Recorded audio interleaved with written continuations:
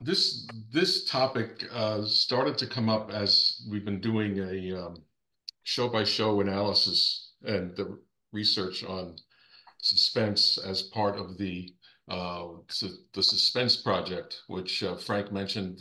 We post a suspense episode in much improved sound quality and lossless format every day.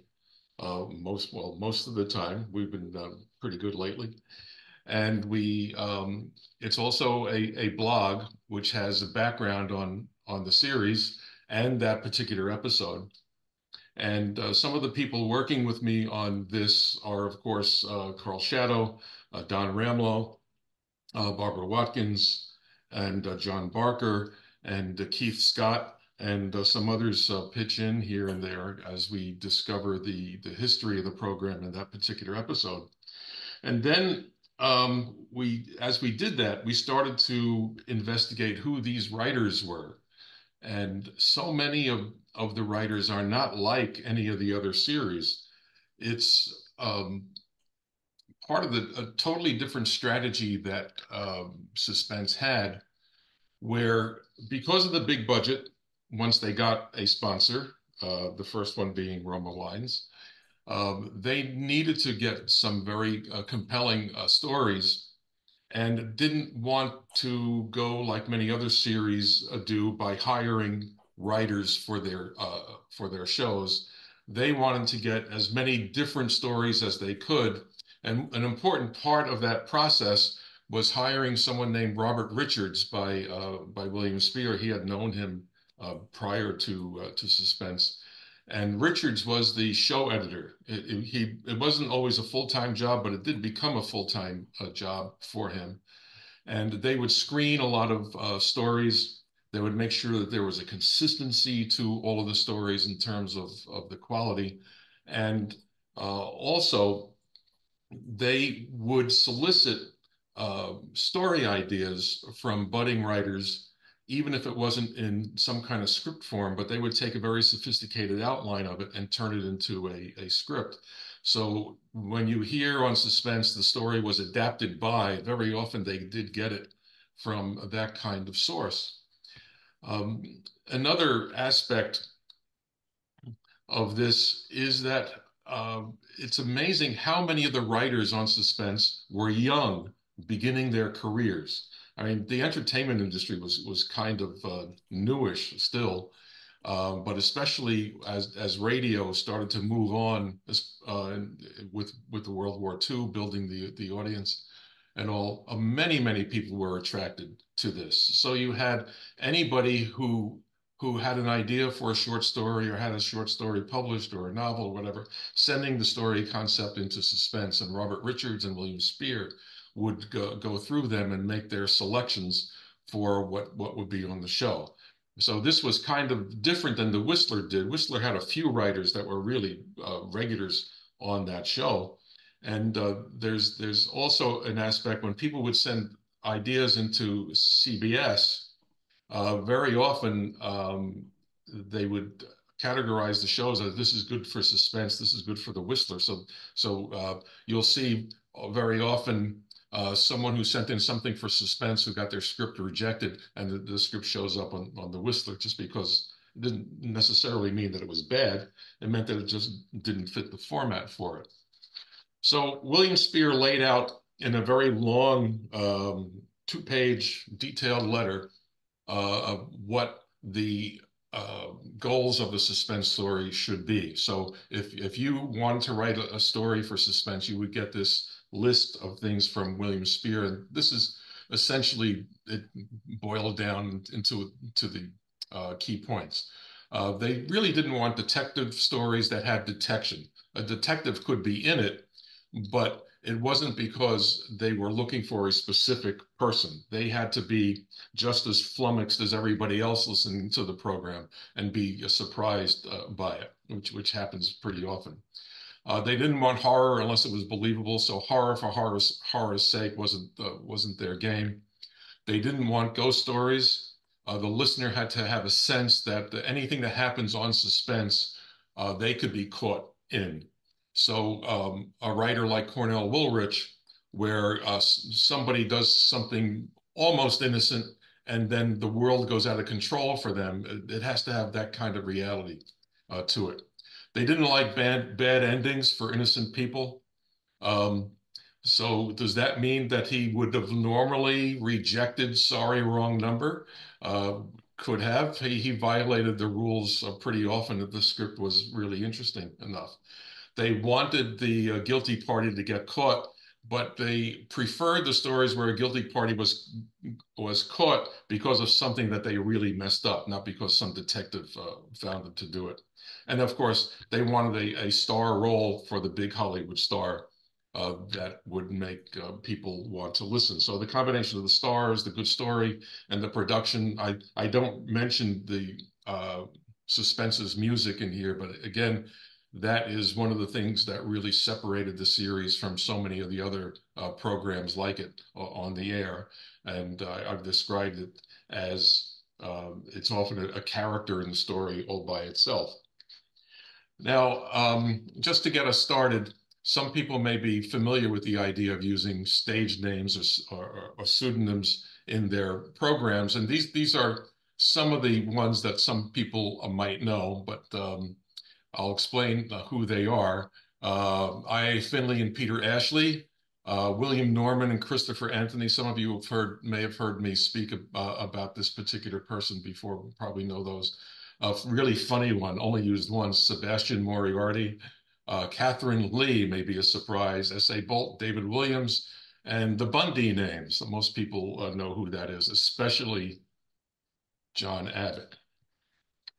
Um, so I.A. Finley and Peter Ashley was the agent for George Burns and Jack Benny, but he started working for CBS as a writer. And that's when he wrote the script for This Will Kill You. And he preferred those particular names when they did it, and he chose a different one for each broadcast. I've tried to find out whether or not there was a Peter or an Ashley or somebody in the family. I can't find any connection like that because that's pretty common. And that's what happened with William N. Robeson when he got into his Red Channels troubles. He had submitted scripts. This is before he was a producer. He had submitted scripts, and they thought that if they just didn't mention his name, it would be okay with Autolite and the others. So he used William Norman, which is his first and middle name, and then other times he used Christopher Anthony, which were the names of his sons. Catherine Lee on Vamp Till Dead was really Kathy Lewis, and Sebastian Moriarty was William Spear. He was just being silly at the beginning of the hour-long series. S.A. Bolt and David Williams were used by Anthony Ellis. These were done while he was the producer of Suspense, and I have a feeling he didn't want to identify himself on the air as being the writer. He liked having a separate name there. And then Jack Bundy, Jonathan Bundy, and John Bundy was Jack Johnstone. And we occasionally refer to him here as the man who turned the lights out on Suspense because Suspense and Johnny Dollar on September 30th, 1962, because he wrote both of those scripts for that day. Now we get into some of our interesting stories. People who were reporters had stories submitted on Suspense. One was Shirley Gordon. She was a writer for Radio and TV Life, a magazine. John Q. Copeland was working for the Los Angeles Times when he wrote a short story. We'll get into him. And at the time of the broadcast, he was in the Pasadena Independent. And Robert Minton was a writer for the New York World Telegram. Shirley wrote two scripts for Suspense, and she later even worked for CBS after she left radio life and had scripts for The Whistler and On Stage. And she eventually did some television work and became an author of children's books. I thought this was kind of interesting because when I read some of the articles about Suspense from Radio Life magazine, they were usually written by Shirley Gordon before she had submitted any of these scripts. John Copeland was a crime reporter for the Los Angeles Times, And Copper Tea Strainer was a short story that he had written about 12 years before, and he submitted it for consideration in the program. This is the program with Betty Grable, and a lot of pre-show criticism of Betty Grable started that she wasn't really qualified to be on radio and all that, and she delivers a really magnificent performance on the show. If you haven't heard it in a while, it's good to listen to. And just a reminder, you can go to the blog and you can find it because we wrote about this show a few weeks ago and has links to the really nice sounding copy of this. A really good sounding copy of this hasn't been around for a long time, and we were able to get one. Robert Minton was a book reviewer when he got out of college, but he also won a MGM script writing contest and had a year in Hollywood as an intern doing that. He eventually left all of this and started to work for Radio Free Europe, published a newspaper, and became a PR director for Boston University. But he Double Entry is a very good and very lighthearted story. If you haven't heard it in a while, the 1949 one is the one with Eddie Cantor, and the 1945 one is with Ewan Cronin. They're both very, very good performances there. One thing I want to mention, because they're writers, it's really hard to find pictures of them. You can find pictures of all the stars you want, and but it's in the 1940s. Photographs were expensive to reproduce and took up a lot of space. And who wants to read about writers anyway? So you're not going to see many pictures of writers here, but we have one who did get in trouble with the law. Who we have one. Some CBS employees submitted scripts for the series. Some of them went on to do some really big things. Larry Roman wrote Uncle Henry's Rosebush, which I don't think it's all that great an episode, but it was his first script accepted by a network program. He was a page at the Al Jolson show. There's another person who became a page who's coming up. And for radio, he's best known for Rocky Jordan. If you've ever listened to the Rocky Jordan shows, these are really good scripts. And Jeff Regan has some really good writing, but normally that's associated with E. Jack Newman for many of the better shows.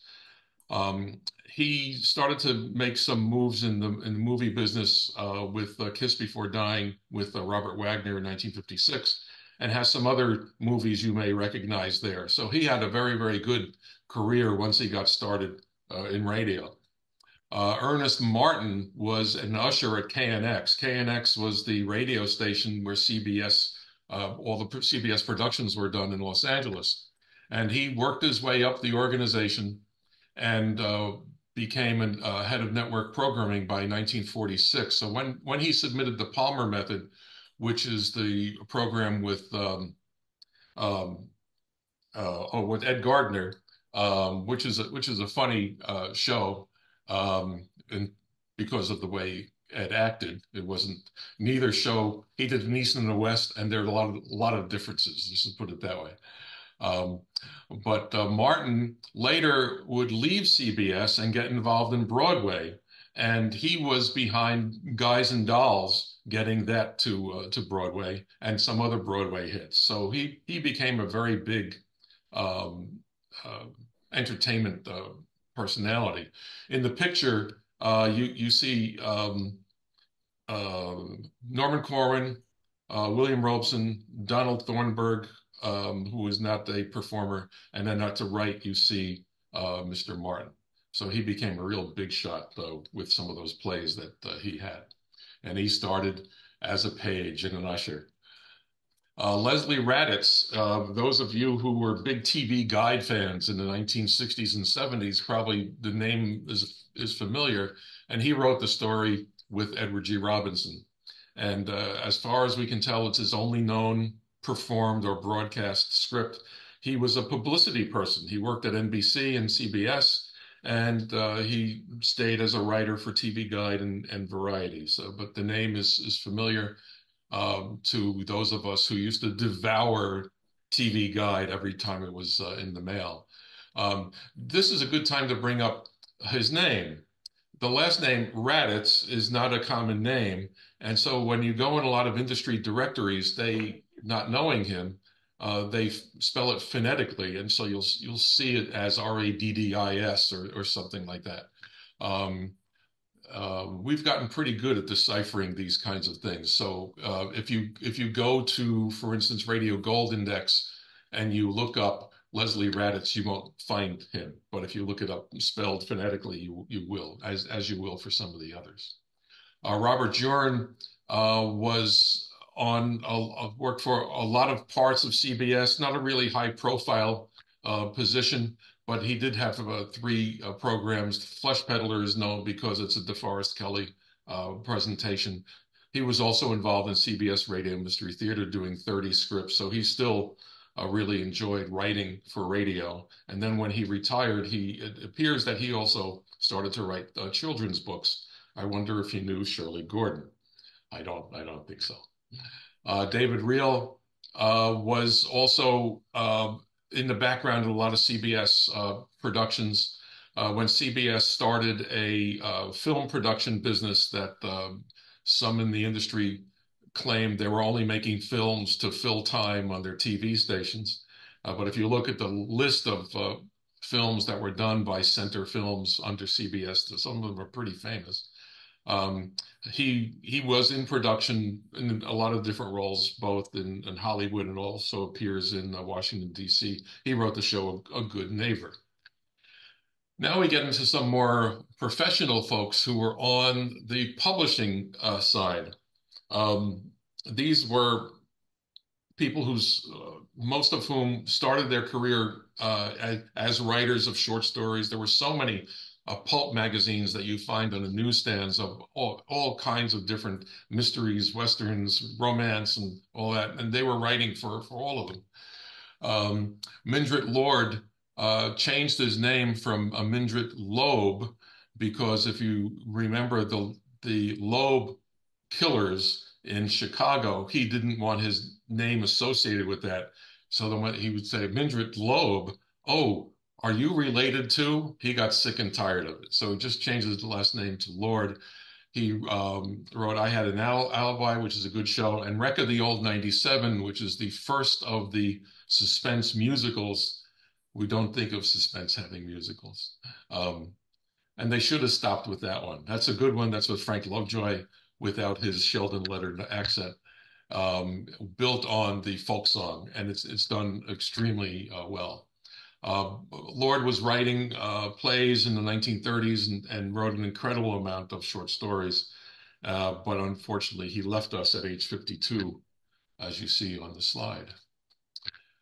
James P. Keene, that's the name of William Everett Cook, who was writing under the James Keene for many of the Western books that he wrote.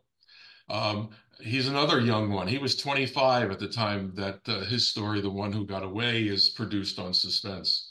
So it could have been because the pay was too low for a lot of the more established writers to even try writing for radio, but many of them, if you were a young writer and you got on Suspense and you could point at that as, as being really important because you got through Robert Richards, you got through William Spear, and you had a big star in your story, that's a big deal to get some attention of a publisher. He was a very prolific writer, had a very good career. Bruce Cassidy, I'm sure I messed that up almost every day. They messed up his spelling all the time. Here's another one. They always want to make it Cassidy. It's Cassidy. The Strange Death of Gordon Fitzroy. He was 26 when this started, but he was a writer for many of the more daytime-ish shows like Grand Marquis and the Grand Central Station.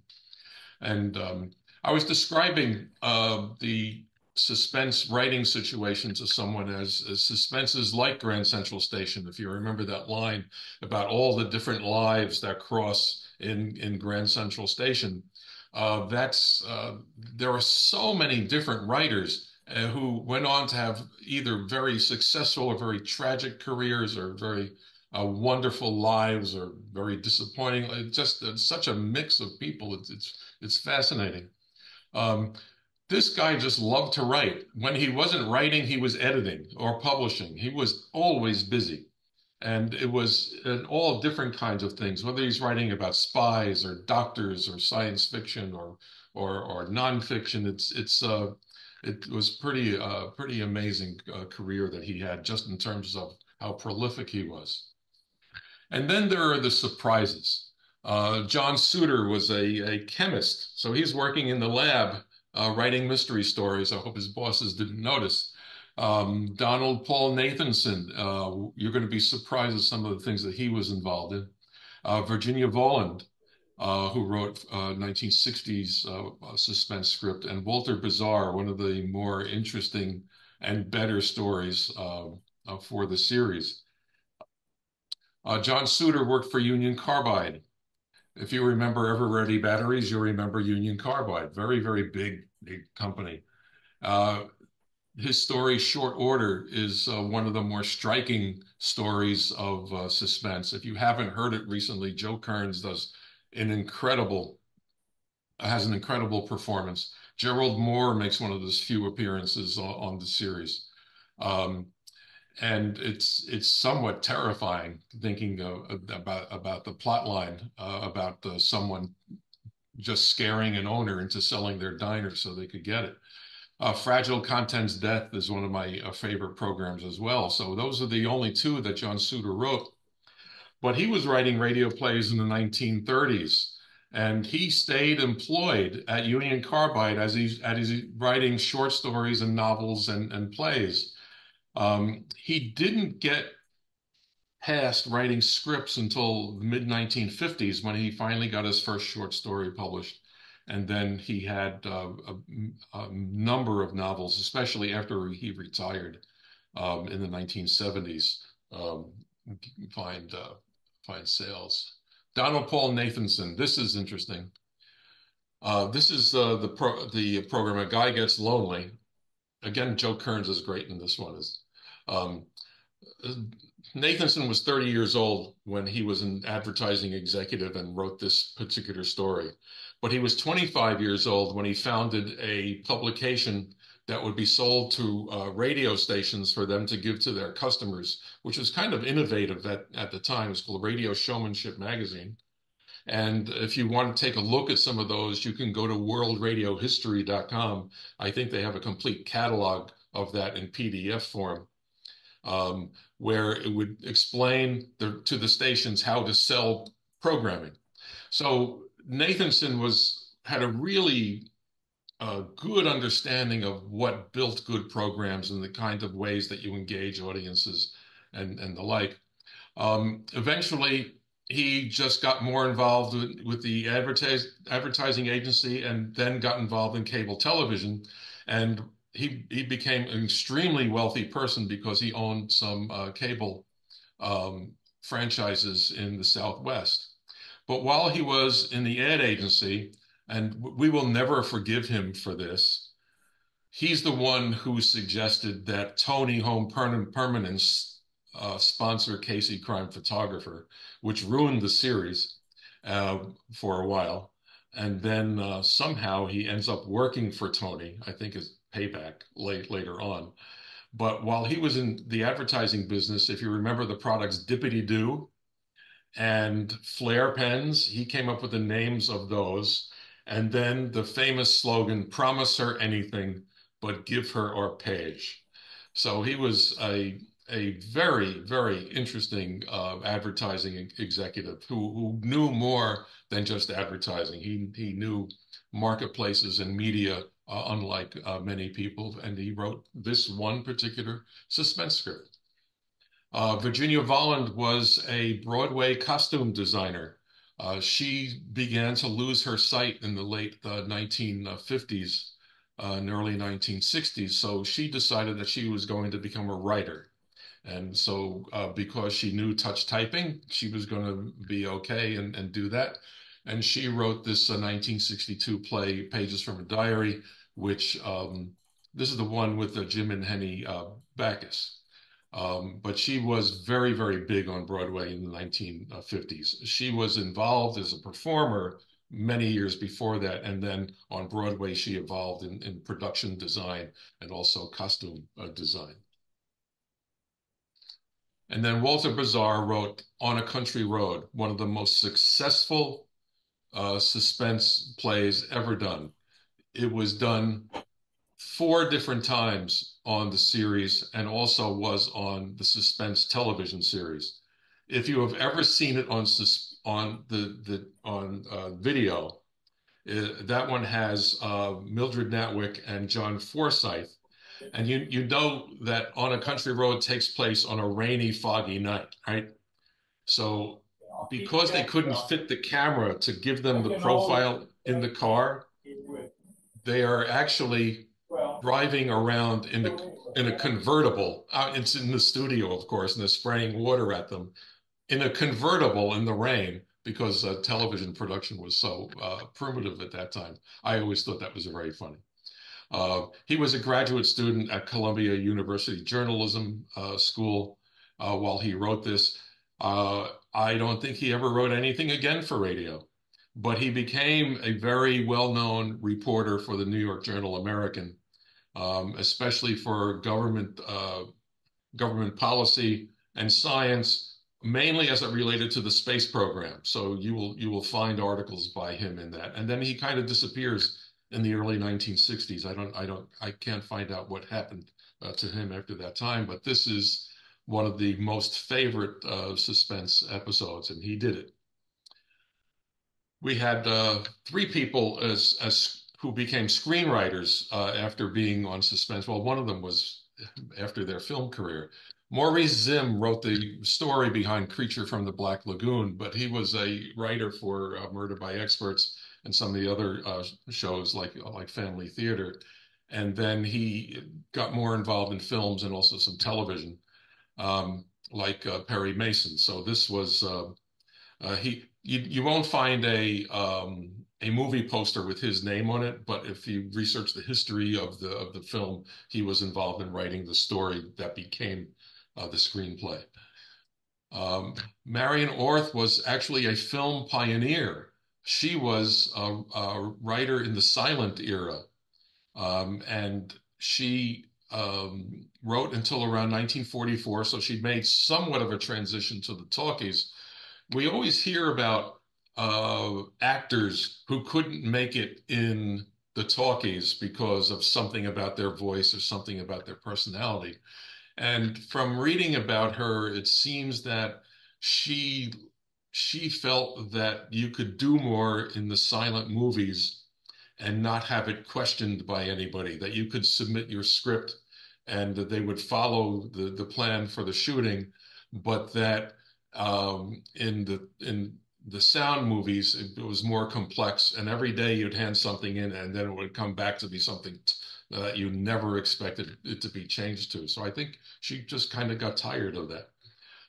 Yet another case of her name is not correct in many of the hobby references, because when you say Marion North, it sounds like Mary North, and so you may see her misattributed in some places. She wrote the story A Lonely Road. This is after she left films. Fred Freiberger, those of you who are fans of the original Star Trek, you know that he is blamed for the decline of Star Trek in the 3rd season when Gene Roddenberry threw up his hands and said, "I hate dealing with all these people at NBC." Freiberger had interviewed to be the producer of Star Trek before the show even hit the air. So they just called him in and said, "Hey, you interviewed pretty well. Come on in." He also gets blamed for the 2nd season of Space 1999, for the cancellation of the $6 Million Man, and a whole range of other things.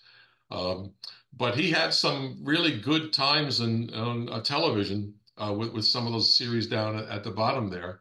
And he had 2 good scripts. The Long Wait with Burt Lancaster and The Slow Burn with Dick Powell are good scripts. So he was a good radio writer. But obviously the new opportunities of television and movies got to him after those performances. This is an interesting person. This person is from Scotland. His name is Don Yarrow, and he wrote two scripts, The Shelter and The Eavesdropper. But he was known for his crossword puzzles. He was writing crossword puzzles for the London Times literary supplement for decades and only stopped 6 months before he passed away. So he was writing them. Well, at this time, he died, what, 20 years ago? He was writing them from the 1940s. 1950s. So he was doing some writing for television in the UK and also here, but his crossword puzzles, that was the thing for him. Another writer with a misspelled name in the references, and they loved this person's work so much that when it came time to put something on his death certificate, they just put the word wordsmith. That he knew more about writing than anybody that they had encountered. So he had a very interesting career. By the way, The Eavesdropper was a missing suspense program, and Larry Groby's group, Project Audion, did a recreation of it a little over a year ago. We have recently found a copy of the program in Armed Forces Radio Service program, and that will be posted on the Suspense Project blog when its time comes. And then these are the people who were related in some way to the Suspense series who were also writers for the program. The first three of them are sound effects artists. Ross Murray was probably definitely was the most prolific of them. He was writing for Suspense for quite a while in the 1950s. Gus Bays did his own there, and Tom Hanley wrote one. On the promotion for Ross Murray's first broadcast, Case History of a Gambler, the CBS publicity department and Elliot Lewis, never missing a chance to get their names in the paper and to get Suspense into the newspaper, said that Lewis had fired Ross Murray for the night because he was so nervous about getting his first script on the air that they were afraid he would mess up the sound effects of the show. And so they enjoyed doing that. He obviously got over it if he had any problem, because he worked on all these other shows that he had composed. Gus Bays had one script, Remember Me, which was popular. They even did it on the Suspense TV series. And Arctic Rescue is a good episode as well. And Tom Hanley, Misfire, they're all excellent. They're all very well done. And being in the studio, they've heard so many radio scripts. It's that they probably learned what not to do just as much as what to do.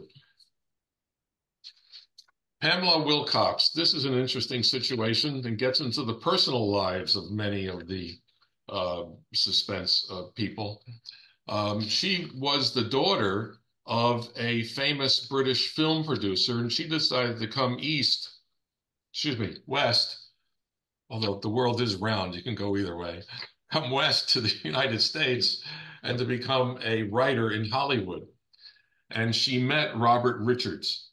So here she is, 27 years old. She wants to make a big impression in Hollywood. She meets Robert Richards, who's known as one of the best scripters in Hollywood for his work on radio.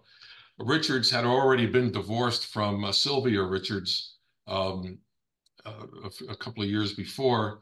And this is one of those situations where you think they should never have gotten married, because they're going together for almost a year, and then they get married in October 47, and then 6 months later they're separated, and they finally get divorced in October 48. And then she went back to Britain. Her biography talks about so many of the things that were going on at this time. A lot of the names are masked, so you can't so somebody who doesn't know who the people are on Suspense may not know who she's talking about, but you can start to piece together a lot of the things that were going on at that time in Hollywood and also in radio. She had a very tragic life. Her book is available. You can find it any variety of places, but you can borrow it from the Internet Archive. That's the place where I found it was easiest to get, and it's one of those things about the old saw about may you have an interesting life as more of a curse than anything, and she kind of did. But those are the stories that she was involved in. And in some cases, those were written by her and adapted by Richards. And there was also some work going around the other direction. This is a surprise to some people. Some of you may have heard of Ellen McCrae, but you may know her better as Ellen Burstyn, because she was on Suspense quite often, and she wrote two suspense plays. Elemental, based on the Stephen Vincent Benet story, and Home is Where You Find It, which is more of an original story. That episode was going to be the final Suspense broadcast ever until it got a reprieve a few months later.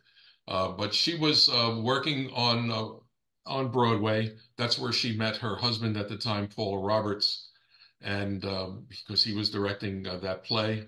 And then when he was assigned to take over Suspense, when it left Hollywood and came east to New York, he was able to get her to be on many of the shows as an actor.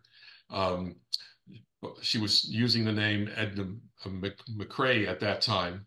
So when she wrote these scripts, she has Edna Ray misspelled in some directories as Edna Ray, Ray, because you can't tell when you're listening, and such an odd name to hear among nobody had heard it before in the scripts, the folks who were trying to put together the logs of Suspense. But that was her name. She was Edna Ray Galuli, and at the time, Paul Roberts wasn't even using his name. His name was Paul Robert Botstein, and Ella McCrae, or Edna Ray Galuli Botstein, she would kid people that was her name. So the trivia question is, which two Suspense actors are among the few people to have an Oscar, an Emmy, and a Tony? And she is one of them, and the other is Thomas Mitchell. Now, some people have a dark side. It doesn't refer to whether or not the lights are on.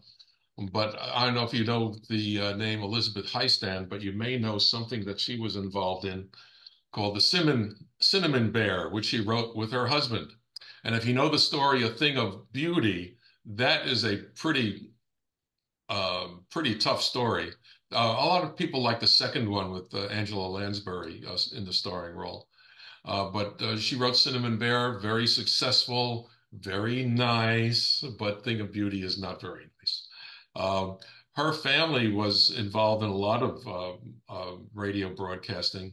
John Heistand, who I think was her uncle, was an announcer for shows like Burns and Allen. And she also was doing writing for The Whistler and some other shows. But everyone associates her with the Cinnamon Bear. Now, the reason they do that, this is the only time that she used the Heistand name on a script, so it sounded like somebody totally different. And then we have people who sell equipment, suddenly submitting a script to Suspense.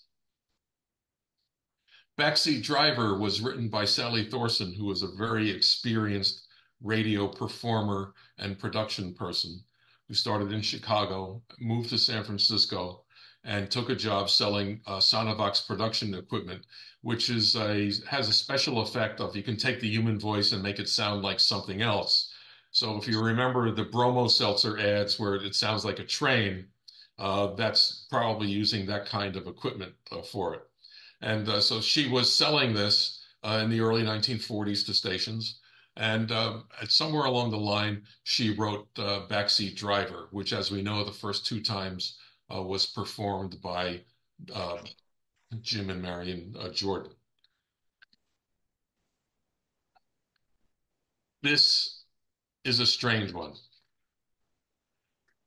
If you know the story Experiment 6R, it's a really weird story where there is a strange hotel guest who has rats in cages in a room doing experiments, trying to create some kind of antidote for a poison or some kind of disease.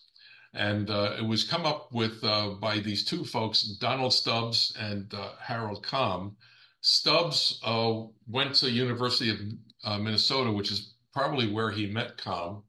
And Stubbs was writing scripts and performing in a kids show in the Minneapolis area, and was known to be a pretty good writer. And eventually, he would end up teaching writing and theater in college. And Kamm was a very odd person who was known for this very free spirit that he had. And he wrote a book called How to Break into Radio. And the book, you can see it on the Internet Archive. And it's got some really interesting things in it. You get a sense of what radio was like pre-World War II and how to get opportunities in it. And then years later, Com gets arrested for sending obscene materials through the mail.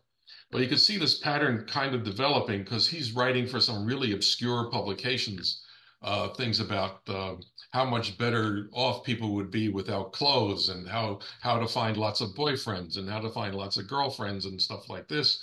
And he takes a lot of these things and he starts creating his own little publishing company, and he gets in trouble. So he was convicted of sending obscene materials through the mail. He can't get a job. He's known as a really, really good writer who could write about all kinds of subjects. May have, you may want to consider him a pioneer in the self-help uh, for business category because he wrote a lot of books about how to start a business with just $1,000 and things like that.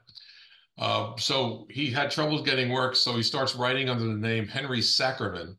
And by the time of the late 1960s, a lot of the laws that he ran afoul of in the 1950s and early 1960s had changed, and suddenly publishers are interested in some of these avant-garde kinds of stories, and he starts making a go of it. So it's really an odd story. He never stopped being a strange man. He was known for being this countercultural figure in Minneapolis, and it's kind of a Beat Generation kind of a figure there, where he was involved with the creation of a very popular culture coffee shop for the poets and the folk musicians of the time. And so he wrote the story along with Donald W. Stubbs. And this is the only time that I can find Com involved in anything like this on radio. But that was Experiment 6R. If you listen to that story, I wrote about it recently. It is one of the odder suspense stories. It stars John Lund, and if you stick with it, it's actually pretty good. But it's not your typical story. And there's some very multi-talented people who got involved in suspense early in their careers, or just as a part of their career. Um, Ann Wormser was a writer who was related to Francis Cockrell. The Cockrell family was packed with people who were writers. If you've watched Alfred Hitchcock Presents, you'll see adapted by Francis Cockrell. That was her brother. That was Ann's brother. Um, but she was a writer of short stories, fiction, nonfiction. She was a ghostwriter, did all kinds of things. But the name here that some of you may say, I know that name, is Jess Oppenheimer, who was writing for My Favorite Husband, and then became a very key figure in I Love Lucy and all of the Lucy spin-offs. Um, and one of the nice things that occurred as I'm doing research on this particular episode was I've been able to have some correspondence with Greg Oppenheimer, who's a big friend of the old time radio hobby, about his father and things that were going on with radio.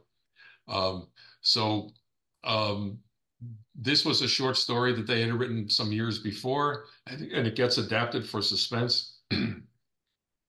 And they also had some other things adapted for television. That U.S. Steel Hour drama was a story that they had written, was adapted by someone else. But this is our brush with I Love Lucy here. Murder in Black and White is a pretty good story, and it's not one that you'd expect Suspense to have. Um, but it's a look at what a young Jess Oppenheimer was doing about 10 years before My Favorite Husband. Wormser had a very, very long writing career. Um, Johnny Forrest, if there are a lot of people who involved in radio who, as a business professor of mine once said, at some point you're going to make a choice in your career. Do you marry an industry or do you marry a location?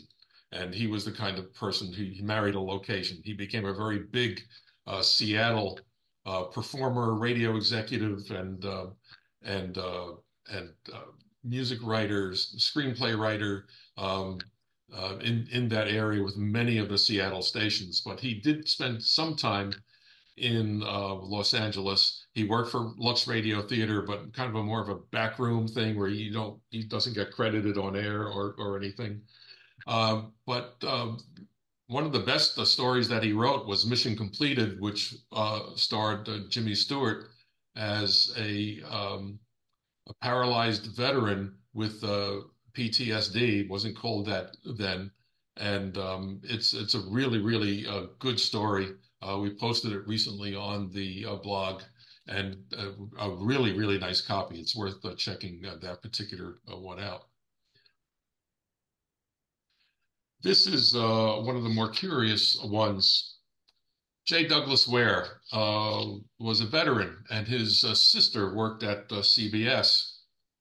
And prior to the war, they used to talk about the different scripts and stories that they might want to write together. He got called to the war and unfortunately lost his life in combat in Europe in the Air Force. And she had started this script with him, Tree of Life, and it was submitted for the show and it was accepted. It was originally announced as being broadcast in November 1946 with Chester Morris, but then a scheduling changed to force that to become the beginning of January. And Mark Stevens was in the lead of that. And in that interim period, she decided that she was going to write her brother's name as the author of the script, which she also did for a Whistler script and a script for Skippy Hollywood Theater. This got a fair amount of coverage about her doing this. She was promoted at CBS a couple of times, but would later become a Hollywood public relations executive. She didn't do much script writing, but this is a good story. The Whistler story is very good. And it's just the back. So many times the backstories of the Suspense episodes can be better than the actual presentation.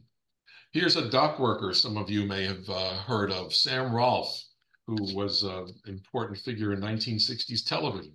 But he was a laborer, and he was also a dance instructor as he was trying to make his way into the world.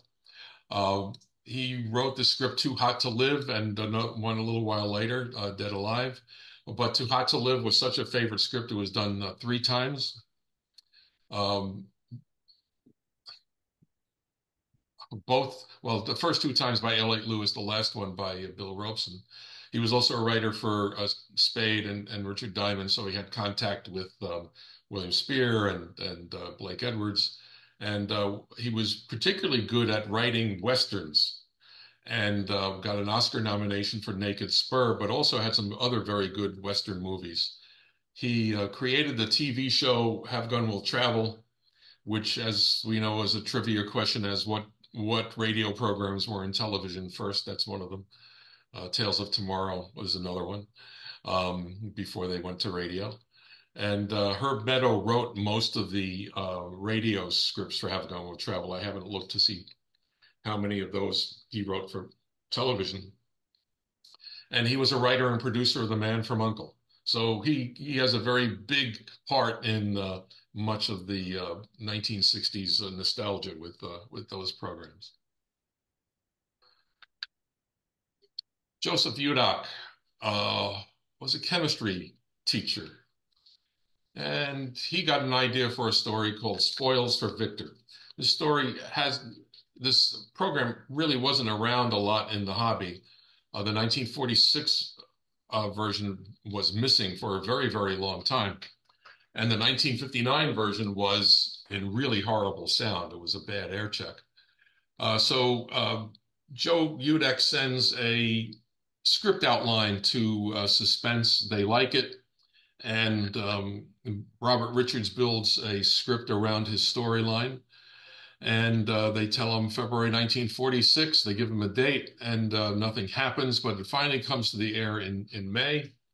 But he gets no publicity for this. Just you know, Spoils for Victor is going to be on, and make sure you tune in. So when we found that an AFRS transcription was around, when you listen to it, of course, AFRS edits all of those closing credits out. So no one knew by sound who wrote the script.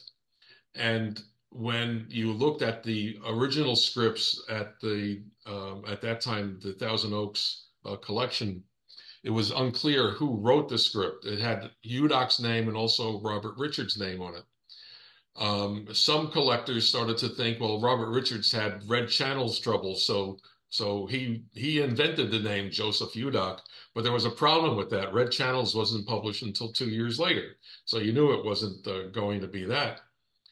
And William Spear liked the script so much. In the year where he was running Philip Morris Playhouse, you'd think that Udock would get some credit. We don't have a recording of that program, but even in that publicity for the show, Philip Morris didn't do the kind of publicity that Suspense did. There's no mention of Joseph Udock. Okay, so he got paid to write a script, and he got extra money for doing Philip Morris Playhouse.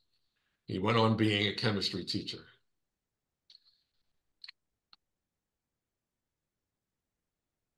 So Bill Robeson wanted to do the script again. Somebody lost track of Joseph Udock because they wanted to send him a check. He had signed the contracts at that time allowed for extra performances and had a rate written in them. So they put something in the Daily Mirror. They got one of the columnists to mention it, that they were looking for Joseph Udock because they wanted to do his script again, and they found him. So this is how we ended up learning who he was, and they laid it out in detail. But they laid it out in 1959. We couldn't get a copy of that, but they mentioned it in the blog post in 2009 what this story was, because the blog post focused on what was the news 50 years ago in Los Angeles in the Daily Mirror or the LA Times. So this is how we found out. He was a chemistry teacher in Santa Monica, and they couldn't find his address. The newspaper got it, maybe because he was a subscriber, I don't know. And they got a check in it, and that's the last time we ever hear of Mr. Udock, except in a story about how to retire and not be bored from like 15 or 20 years after that. And then some of our favorite folks, our convicts, the people who wrote for Suspense but had their address as San Quentin.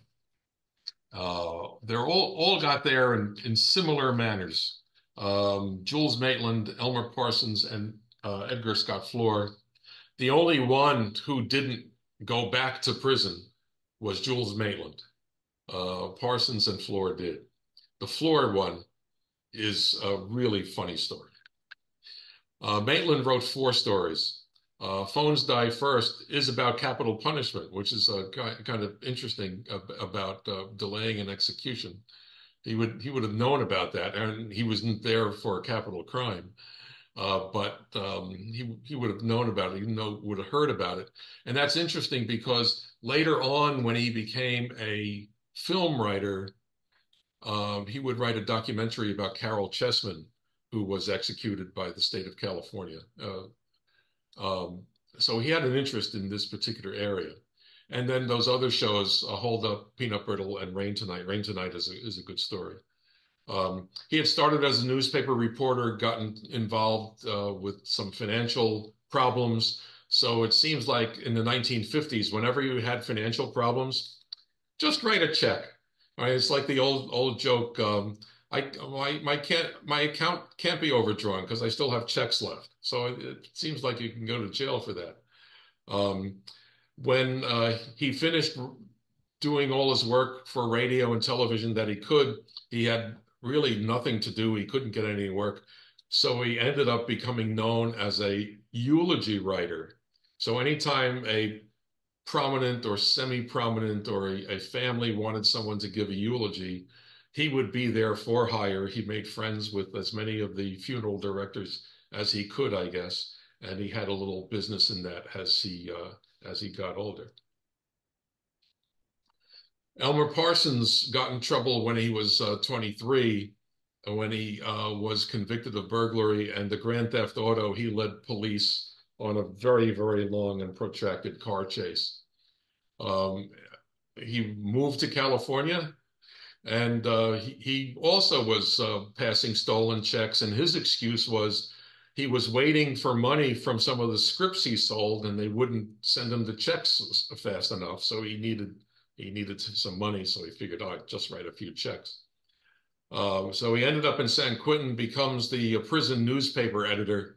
And while he's there, since some people may figure out who he was, he used the name Philip Race. And he wrote scripts for Sea Hunt, Bonanza, Flipper, others. Sea Hunt seemed to be a popular one with the San Quentin guys. They liked that show for some reason. And then it all goes south. He gets arrested for kidnapping and narcotics and finishes his life out in prison. And I thought it was interesting. This is the only picture we have of Parsons in the newspaper after his 1965 arrest, and you see he's covering his face and it's a really big picture for someone covering their face, don't you think? And you have a picture of one of his novels that he wrote as Philip Race. The funny one, if there is something funny about this, is Edgar Scott Floor, who wrote under a bunch of different names. You'll sometimes see him as Scott Floor or as E. Scott Floor. He wrote for some 1950s and 1960s TV shows, but the 2 Suspense episodes that he wrote for were in 1957. His family was familiar with the prison system because his father was an accountant for the state of Pennsylvania, auditing the prisons. And he got a degree in journalism. So he had a background in prisons and had a background in writing. It sounds like a great mix. And then as he wanders around the country and heads south to Florida, he gets a job in a locksmith shop and he starts figuring out how to crack safes. And he figures, this is what I want to do. So he goes across the country as a safe cracker and eventually ends up in California. And he loves breaking into Safeway stores. It was like if you were a Safeway store, you're crazy if you didn't change your combination or get a different safe. Or he was really good at whatever safe the Safeway stores had. He claimed 800, well, more than 800 burglaries. and he claimed to be the second best safecracker in the United States. Eventually, they caught up with him and they sent him to San Quentin. He had an interesting life at San Quentin because he was vice president of the chess club in San Quentin and also worked on the prison newsletter. So he kept his writing chops going there. He decides that he's going to write some scripts. He likes working for Suspense, and he sends them in. They like the scripts, but he forgets to include his return address.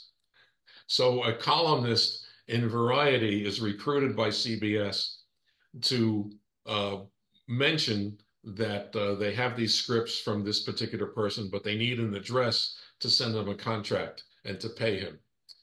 So much to their surprise, Scott Floor gets in touch with them. And I just always found it strange. Who knew that San Quentin had a subscription to Variety? That just seems so strange to me. So he eventually does get out. He's starting his writing career in 1962, and he's writing is tough. There's a lot of competition out there, and not everybody pays all at once. And sometimes you won't get paid until something is performed or close to when something is performed. They'll just drag you out as long as they could. So he starts getting involved in forgery and counterfeiting again. And he starts forging stock certificates. The other funny part of this story is who broadcasts Suspense? CBS. What's the name of CBS? The Columbia Broadcasting System. So what stock certificates is he forging? He's forging stock certificates for CBS or Columbia Broadcasting System stocks. He might as well pick something he was familiar with. Now, what were they doing? Because stock certificates were not electronically monitored, they were almost practically bearer bonds. If you had them, that's how you proved you owned the stock. They were taking these counterfeit certificates to a bank, and there was probably a collaborator at the bank, and then using them as collateral to get bank loans, which would never get paid. So if they had, like, let's say they had $10,000 of CBS stock, it may have been good enough to get a 50% loan on that stock. So they'd walk out with $5,000 and they'd never pay it back. And that's how they got caught. It just seems odd that they would do something like that. It seems smarter to counterfeit real money. But, counterfeiting real money, they were getting wise to that at the Treasury Department. But counterfeiting stock certificates, that was really creative. So he gets arrested again in 1965, and he ends up testifying before Congress about bank fraud and how to prevent the exact things that he did. And he had a whole lot of other opinions about counterfeiting and the like. So he got to travel cross country, handcuffed, to go before Congress. And that's kind of where the story ends. But in jail, he wrote a book about betting on horses and handicapping horse races. And it was a pretty popular book. And I don't know I haven't been able to find a copy where it would have his biography in it, if it mentions his counterfeiting or anything like that. But you've got time to study studying the daily racing form in San Quentin, I bet. Because if they've got a subscription to Variety, for sure they're going to have a subscription to the daily racing form, right? And then this particular one, this author, Third Jeffrey, this one I have to thank Carl Shadow for really helping with. We did our best to find who this was. Couldn't find anything close to this in Ancestry.com and any of the genealogical sites, in the census sites, in newspapers, whatever. It just seems like such a really strange name. And it was a popular story, Alibi Me. And John Scheinfeld, who was researching suspense in the early 1970s, who became a very successful film documentarian and is still at that trade today, Finally had a chance to interview Ann Nelson, who was the business manager for Suspense at CBS. And she remembered that third Jeffrey was either blind or a mute. So they never really had contact with him. But Elliot Lewis liked the script, and Walter Newman did the adaptation. But now Walter Brown Newman was nominated for 3 Academy Awards for his screenwriting over 3 times over 30 years. He was one of the best radio adapters anyone could work with. The story was so good that it ended up on the Suspense TV series and also on Alfred Hitchcock Presents. Um, so Third Jeffrey is used on 3 very prominent times. If you're not familiar with the Suspense TV series, it was one of the highest rated programs at that time, but not many people saw it because in 1952, only about 20% of the population had TVs. So he's just sitting out there. Who is this third Jeffrey? And they didn't care. They just needed a document to do it. But what's curious is what Ann Nelson said. It may have been that nobody ever spoke to third Jeffrey, that somebody else was doing his speaking for him. Now, it turns out because of Carl's research and something I gave him as a lead, I found in Google that there was something copyrighted, a play in 1948 by third Jeffrey. That was the only other reference I could ever find for this person. And I asked Carl, okay, now we got a lead. Can you look for this?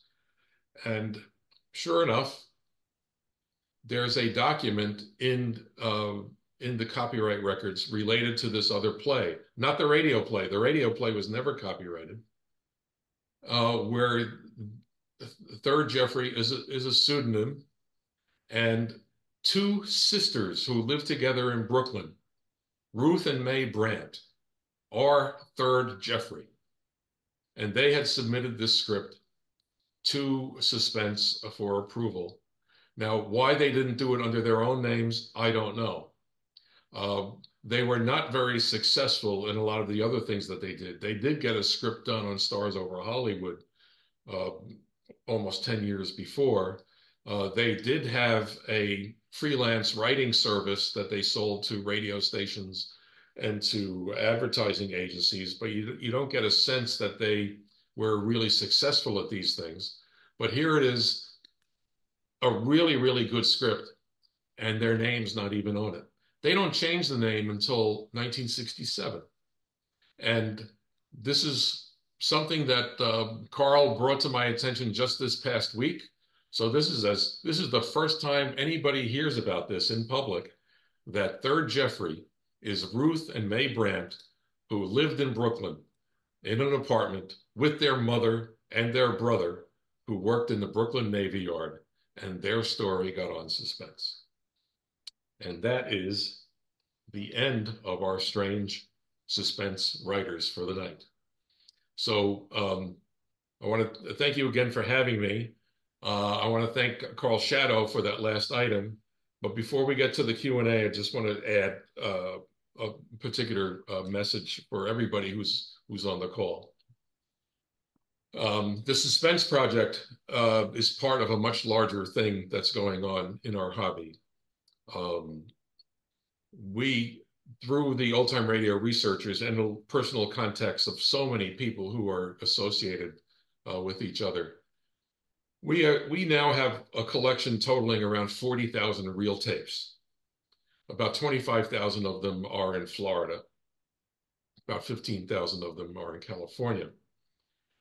We have volunteers sorting through them. A lot of the reels are not worth transferring, but we're finding a lot of new recordings that were never in circulation or fell out of circulation or are upgrades. So we have the opportunity, if we act quickly before many of these reels deteriorate more than they are, of saving them and getting them into a good digital format, FLAC, which is lossless and a very good, reliable format for preservation. And we're looking for people to help transfer tapes. Right now we have 8 people transferring tapes into FLAC. And we've recruited some of those 8 because as part of the acquisitions that the OTRR has made, has been the donation of recording equipment and a lot of broadcast equipment. A lot of the broadcast equipment we're able to sell to finance all of these things. But if you have interest in working on transferring tapes, you can get a working reel-to-reel deck to help you do it for basically the shipping cost. We have 2 people who've done it so far, one of whom was just freshly retired and was looking for a hobby to stay engaged with the hobby, with our hobby, while he was retired. If you have any kind of experience using Audacity and cloud storage, there's stuff for you. You don't have to get involved in transferring tape. We are transferring perhaps 1,000 recordings a week. I mean, it's stunning what's going on.